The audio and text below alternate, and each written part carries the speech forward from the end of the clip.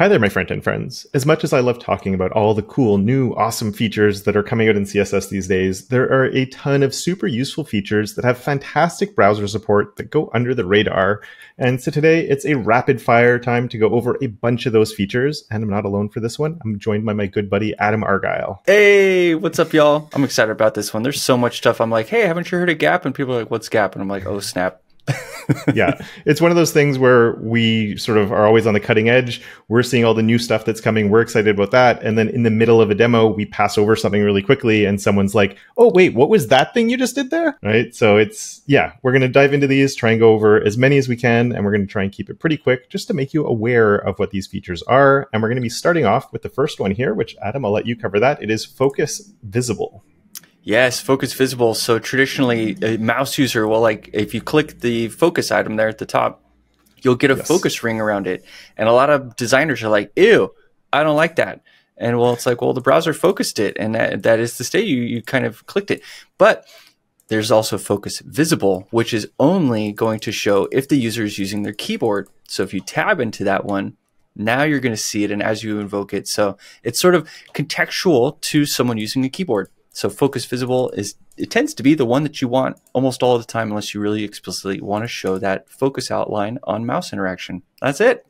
Yeah, super useful. I love it a lot. As you said, it's the one that we usually want to be getting most of the time. So there we go. Next up, we have focus within. So another focus state one. And this one's one of my favorite ones. I really like it because it was sort of before we had the has selector. It was a way to like select a parent when there was an interaction in the child. And so I've set up a really simple thing here. I have my form with a focus within. And if I click in there, I have a really subtle shadow. And I'm going to boost that up because we can't really see it too well. And so when I click in there, you can see as long as there's a focus, oops. Form submitted. Form submitted. No. Let's refresh that page and see what happens. But yeah, as long as we have focus within the element, then we can change the styling of the parent or whatever it is. It doesn't have to be the direct parent. It just as long as there's focus within that element somewhere, we can change the styling of the element. You probably want to do something pretty subtle that's not too in your face for the user because you want to be focused on what you're actually changing and not on the entire element, but it could definitely come in handy. Yep, it's good UI feedback that the form and just like your web page is like, oh, I see you're interacting with this child. Let me just help you isolate where your focus should be. Yeah, it's really nice. But next up, we have dealing with hover and when we don't have hover. Yeah, so there's this at media here, and you can see it there on line 8 or so, at media hover. And that's me conditionally applying styles if the user can even hover at all. So there it is. You get a nice little label. But if you don't have hover capability, the label's already in the button. So by default, I'm not going to make anybody kind of guess and check here. There it is. So now we've got a mobile, this person can't hover. Therefore, they should see the label. I'm not going to gate the label behind this action for these users. And that's how you can do it. And I like how subtle and small the media query is. Just, is hover there? It's just like a presence Boolean. Yeah. So right there. Media hover, nice and simple. It works well, and it's one of those things where it is the user, it's the system settings are sort of deciding whether or not the primary input is. I think, if I remember correctly. Yeah, because there's also any hover, right? Which is like, can any of the connected devices to this device have hover? Yeah. Next up, we have fit content, and I wasn't sure which one we were going to be talking about here, but I went with the fit content for grid, just because I feel like it's one that we never hear about. And so I just have these two sort of grid template-y things set up, and I set them up right now to be with one FR right there. And this is a little bit problematic because this middle column is not getting enough room because this one on the side is like eating up extra space. So you could sort of, be more explicit and play around with it a bit, but you're still using this FR unit. And then, the 100 pixels here is kind of arbitrary. It's breaking this onto 2 lines, which I didn't really want. So we come in with other things. You can try auto, but auto doesn't really work the way you'd expect it to sometimes. So one thing I find really cool with grid that we don't see used very much is the fit content function, which sort of says, we want it to fit as much space as possible, but it's going to it's going to prevent it sort of from getting bigger from that size. So it's a little bit like a min-max, but without a minimum on it in a way. And it will be based on the content, so it can still shrink down. But as we get bigger here, it's going to stop when we get to the 40 pixel or the 40 character width that I set on that one as a maximum size. And definitely a bit more niche, but in the right situation, it can definitely come in handy. Next up, we have object fit, which this one, I won't lie, I use it all the time. This is definitely one of those ones I just pass over in my demos, and then people are like, hey, wait a second, what's going on there? Why didn't I know about that one? Yeah, and this one, the kind of demo is fun as you resize the windows. You see the object is fitting into the size that it has there. And so I've specified object fit cover, which is ensuring that that is going to always stay covering the thing. And there we can see it's squished. And that's because the image has inline and block set to 100%. So I'm forcing it to fit into its parent figure square shape. And then object fit allows that element to sort of like expand or contract, but stay within its own aspect ratio within the constraints of the sort of viewport that we've defined. And it's super duper handy. I totally agree. And speaking of that, we were talking about aspect ratios. So we have an actual aspect ratio property. And this is another one, I think, that sort of goes with the object fit, where people are like, hey, wait, we can do that? Yeah, and this one I pulled in OpenProps for just because it's got all these named values for typical aspect ratios. But I mean, behind the scenes, like ratio square is 1/1, saying equal sides on all. You can also just say 1, aspect ratio 1. But it's nice to have a variable that kind of describes the intent there. So then we also have landscape, and there's portrait. And so these are all like typical aspect ratios you'd find on like a TV or video and stuff like that. And they're inside of VisBug, or not VisBug, inside of OpenProps. Yeah, you saw the golden ratio one there. That's kind of a joke-ish. I mean, it is an actual ratio, but it's like, hey, if you want to use the golden ratio in your designs, so it's like, go to town. But yeah, this is a super handy one for setting up images and video that you know need to be in some sort of specific ratio, and then the browser will often hold that ratio very strong. And it's nice. There are ways to break it, but yeah, it's for me doing a 16:9 ratio on an iframe when you need to embed a video or something. You're very happy to have that, because then iframes are fun. So yeah, you can put it's super useful. Very good one. And next up, we have accent color. And this was mine that I put together, but I cheated because I took a demo I believe you built from the web dev blog. Really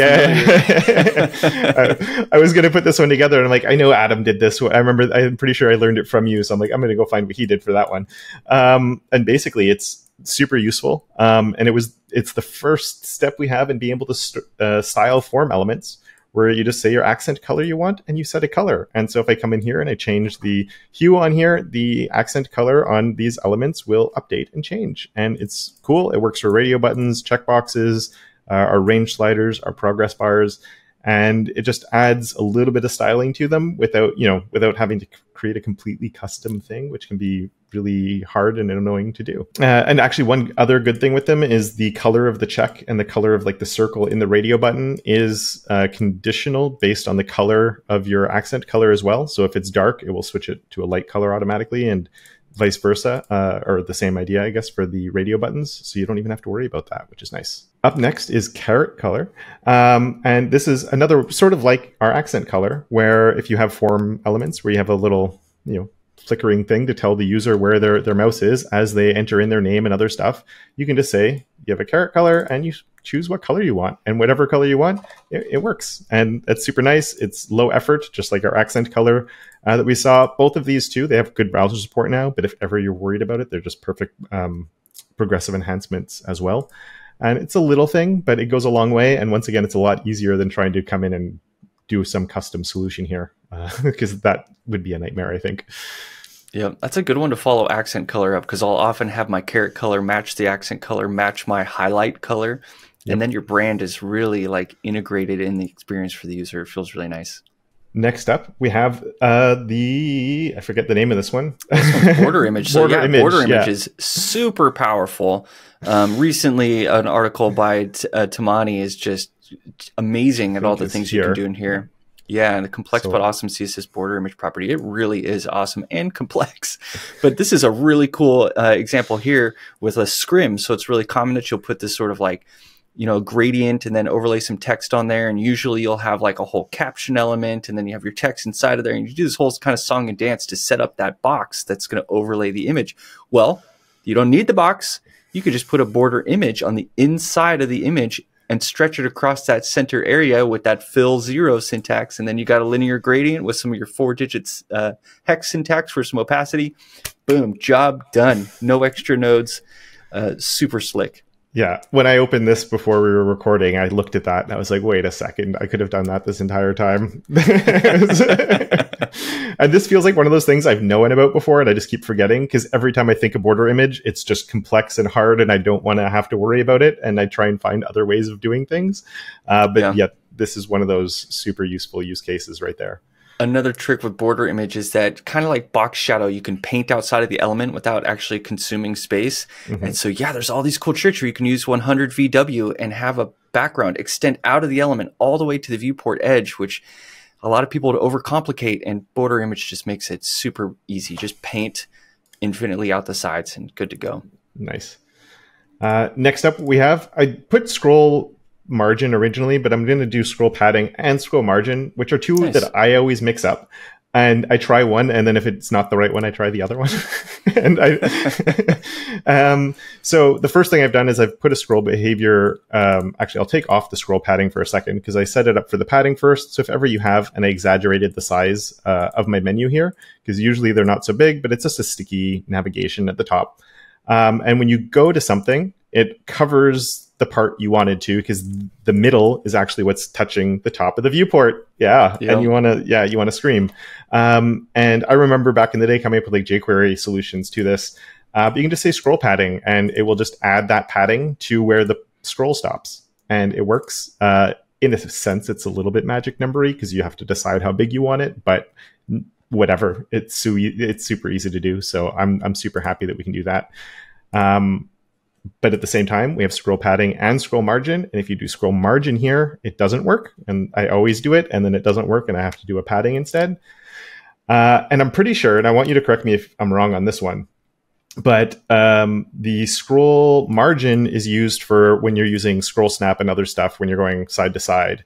And then you can add this margin. It doesn't have to be side to side. This could be vertical too. It just, with the scroll snap, it just adds like a space there. So if I have a scroll margin of 0, when I scroll over, when it snaps exactly to where I'm going. But if I have the margin there, then it gives me that extra space on the edge where it will stop ahead of, if that makes sense. Yes, you've shown a great use case. The explanation is quite simple, and I didn't know it until I taught it. So just like how you always say, teach stuff and it will teach you. Scroll padding is for the scroll container. Scroll margin is for children of the scroll container. And so that's why it might feel ineffective. Like you should be able to use scroll margin on your other example. You just have to apply it to the headers as opposed to the scroll port of HTML. There we go. Thank you for that. I learned something new today too. That makes a lot of sense. And that's why I have the scroll margin on the children here. On the children. That's awesome. I have another video to make now. Thank you. You're welcome. Next up, we have, speaking of scroll snap and all of that, I have scroll snap here. So this shows you how to set up a vertical slide snapping setup. Really easy for full viewport. And does that one even do the sticky part? I can't tell if it was sticky. Yeah, that does the sticky version, right?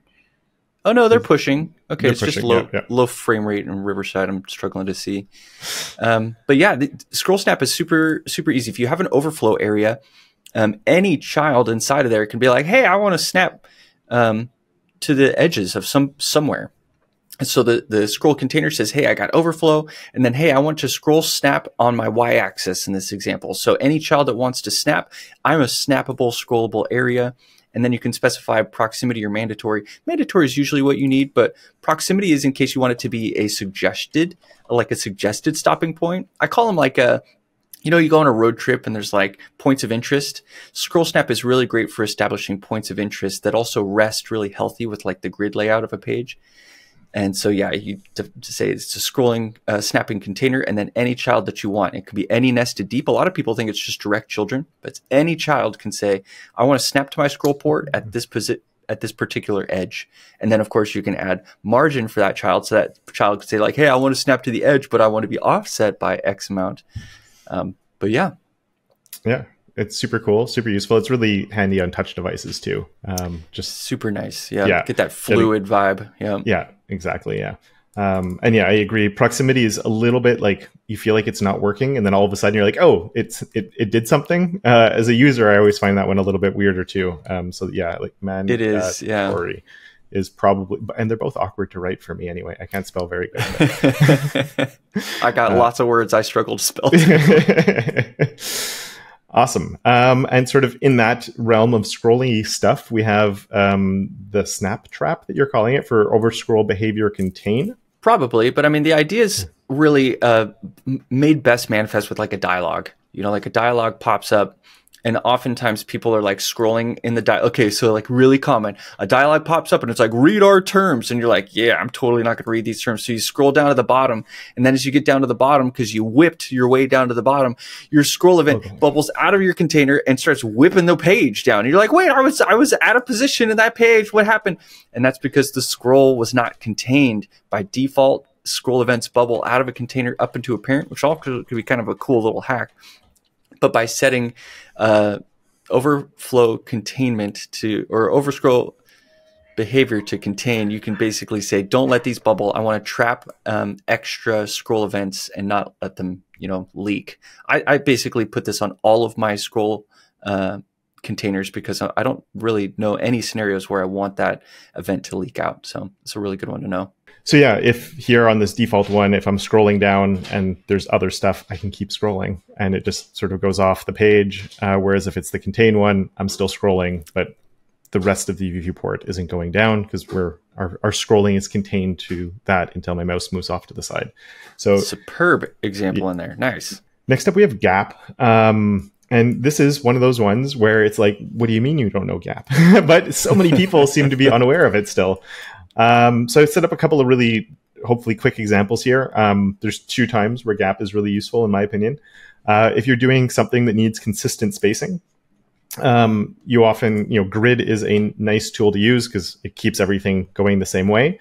The problem is your spacing, you don't have collapsing margins anymore. The spacing goes big. So you always come in with a margin of 0 to reduce them all. And then you run in, like, how do you start adding your spacing back in? Just coming in and saying gap. And then you get your nice consistent spacing between all your elements, and it just works really well.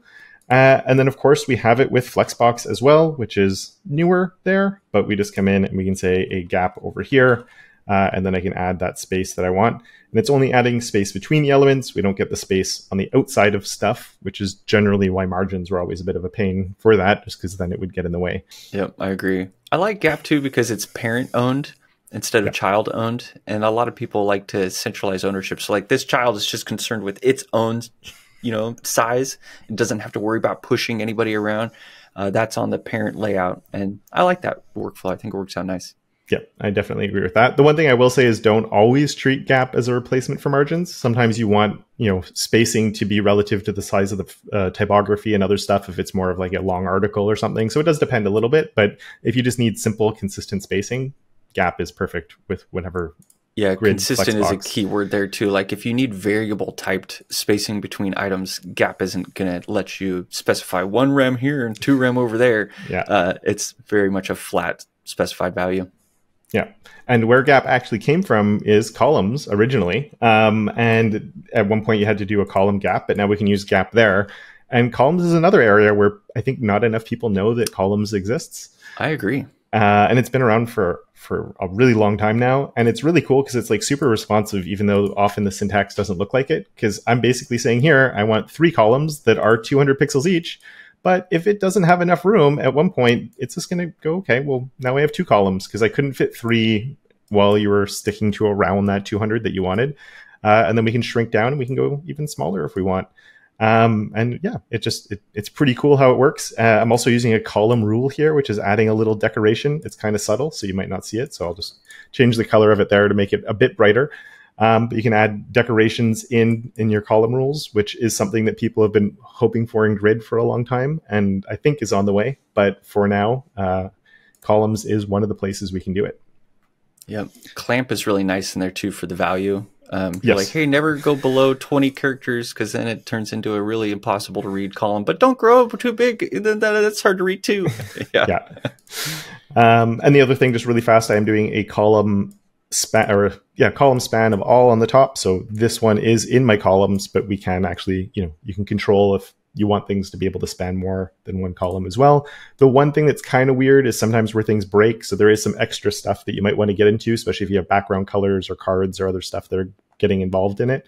Or if you have margins too, sometimes alignment can be a little bit of an issue, but I think can be useful in the right use cases, and definitely worth checking out.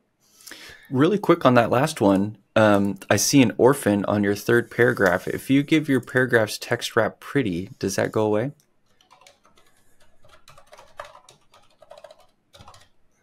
Yeah, it did. Nice. Cool. So there's one that doesn't have the best browser support, but is a really good progressive enhancement. So you could use it today, and it will just fix little words like "or" that are all by themselves floating off on their own. Lonely. Like, here's a friend, text wrap pretty. Yeah. And if any of you have heard about text wrap balance before, that's for shorter things. I think it's a maximum 3 lines of text. It's more for your headings. Text wrap pretty is for longer things like paragraphs and stuff, where you get a lot more text and get little orphans at the end. Next up, we have drop shadow versus box shadow. Yeah, this one is always surprising that folks don't know about too. So I just made this really simple demo, classic icon scenario where you're like, I wanted the drop shadow to be underneath the shape. And then it does this box thing. You're like, ew. Well, just switch to filter drop shadow. And it essentially takes the same syntax. You can't spread if that's important to you, but you can essentially otherwise achieve the same effect, and looks really nice. And then we have Matrix 3D, and I gave this one to you on purpose because it just confuses me. So I'm hoping you can enlighten me a little bit on how it works. Yeah, this one is definitely specialty needs where you can kind of get direct access to the GPU sort of positional points that are going to be set for something. And I provide an example here where I tried to make the numbers reasonable to see, because otherwise they can get unreasonable really quick. There is a method to that madness. I'm not going to explain it because that wouldn't be a quick example, but it's just nice to know that there is this Matrix 3D concept. And in case you're coming from a 3D space and those are the coordinates and the data that you have, you can pass it straight to CSS. I did provide an example where you could drag around. Is that open in your next tab? And that was cool because you could see a regular matrix that had no transformations applied. And then you can grab the corners and tweak the element and see what the matrix CSS is. So if you wanted to sort of like play around with this, find the shape and the angle and the way that you're looking at setting something up, then you can steal it and take it and put it somewhere else. And of course, this is animatable. So if you want to animate between these states, you can do all sorts of cool stuff with it. That's really cool. That makes life a lot easier. Whenever we have generators for these complicated things, makes it much more usable. Next up, we have backdrop filter, which is one that gained a little bit of popularity because of the blur and the glass morphism. But there's still a lot of people who don't know about it. So I want to go through a few things with it, though. But the first thing is, generally speaking, you're going to have a background color on your element that you're going to do this on, and it's going to be somewhat transparent, just so you can see through it. If it's fully opaque, it's not going to do anything.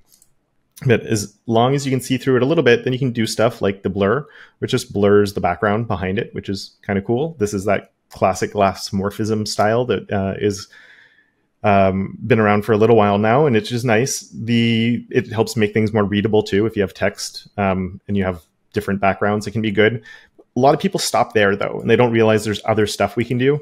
For example, you can change the brightness of things that are behind it. You can make them darker, or you can actually make them brighter too if you want, which is interesting. You can change the saturation to desaturate what's behind it, or you can play with the contrast on there, reduce the contrast or increase the contrast, whatever you want. Or, of course, you can combine a bunch of them together, just space separated, no commas. And then you can this one's probably a little bit overdone, but with the high brightness, but then you can come in and do whatever you want with it and have some fun with your backdrop filters and get some interesting effects going on.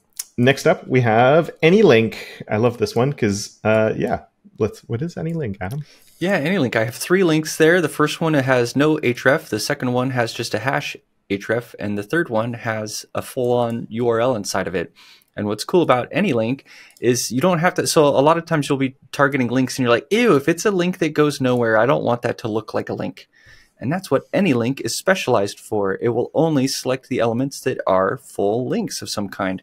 And so you get to automatically ignore the ones that are missing hrefs. And it's just kind of a cool little handy selector. Yeah. So if I just make that an A, then it's selecting the A element, even though that's not actually a link. So any link comes in and fixes that problem for us. Awesome. Next up, we have empty, another pseudo class selector thing. There's a lot of different use cases for this, but this one I think is a decent one. So it's a bit more of a complex demo that I pulled up from a very old video or collab I did actually with WebDev Simplified. But the idea here is if you come in and you have sort of these lists that are coming in, you can see that there's a background on this area. And that's all coming from this UL. And then in that UL, we're inserting the LIs as we create new things. But what would happen normally, and I don't have any LIs or anything, but on here, I am doing a task list. If it's empty, I'm doing a display none on it. Because if I don't do that, I have some padding and some other stuff on there. So that means that I just get this box that's sitting there because of the padding, the background colors coming through. That's really annoying. Whenever I talk about empty, people are just like, oh, everything you're doing, you should just be handling with JavaScript anyway.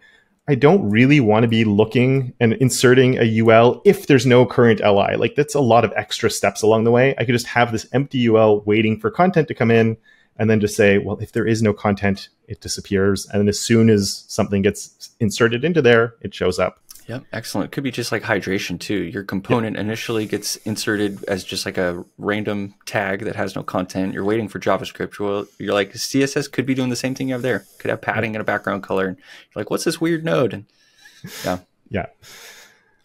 Next up, we have this, which is our first and last child that I want to take a look at. And so this is sort of a common use case that I use it for, not necessarily like this. But often you might have a navigation or something that on mobile, you might want some lines that are dividing it or whatever. And I just don't want this last one to have it. And of course, I can make these all top, but then the first one would have a line on it, which sucks. So we just do not last child. And then the last one doesn't get the border on it. And you can also target your first child as well. So not last child or not first child.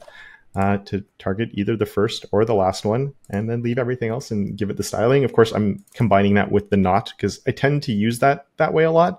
There's probably times where you want to target just the first child or just the last child as well. But yeah, it can be super useful. I also use first of type and last of type all the time too, because first child and last child, like it doesn't take your predicate. Like you say LI, first child, but it still could find more than what you were bargaining for. And the first of type and last of type can be really handy there. Yeah. So like, sometimes if you have like a lead paragraph or something, you could just have your P first of type. And then if there's other things before it, boost the font size of that one and you're good to go. Awesome. Next up, we have an emoji list that we have here using our list style type. Whoops, I went way off, but there we go. My list style type. Yeah, this one's cool, and I just don't see it used enough to make lists fun. So this demo shows two features. The first feature we want to talk about is list style type, and just the ability to like change bullets to other stuff. But up above that definition, you can actually define your own counter styles as like an array, and it will repeat and cycle through the different dots that you have specified. And I used a bunch of emoji, and you can see them cycled through there all for free. You just tell the browser, here's a little algorithm for how to do symbols on the markers, and it does all the work. It's pretty sweet. Next up, we have inset. Inset's one of my favorite things. I use it all the time now. Yeah. Which here, whoops, I went way off, but I have a parent that has position relative, and then the child has a position absolute, and then my inset's 20. So this is the same as a top, bottom, left, and right, all set to 20. So I can make it 0, and the same idea. You could come in with a bigger number. It's just like your margin shorthand. So it's top, right, bottom, left. So if I come in with different values here, we can sort of circle around and it'll use the same type of shorthand if you omit any characters you would get. And the other thing that is super cool with it is, or maybe not cool, but super useful with it is if you come in and you do an auto, that's the same as like not declaring the value there. Now mine's completely disappeared because it has no size to it.